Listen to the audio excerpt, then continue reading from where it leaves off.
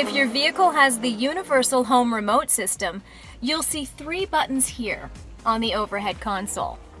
Here's how you program a garage door opener. Hold your handheld transmitter about 1 to 3 inches away from the buttons on the console and keep an eye on the indicator light that's beside them. Press and hold both the button to be programmed and the handheld transmitter button at the same time. Keep both buttons depressed until the indicator light flashes.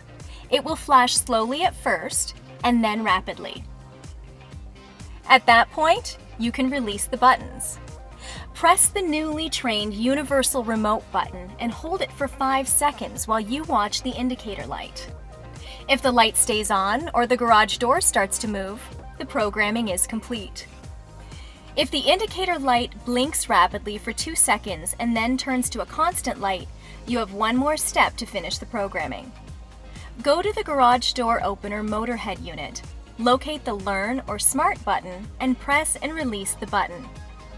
Within 30 seconds, get back to the vehicle and press the button on the console and hold it down for 2 seconds.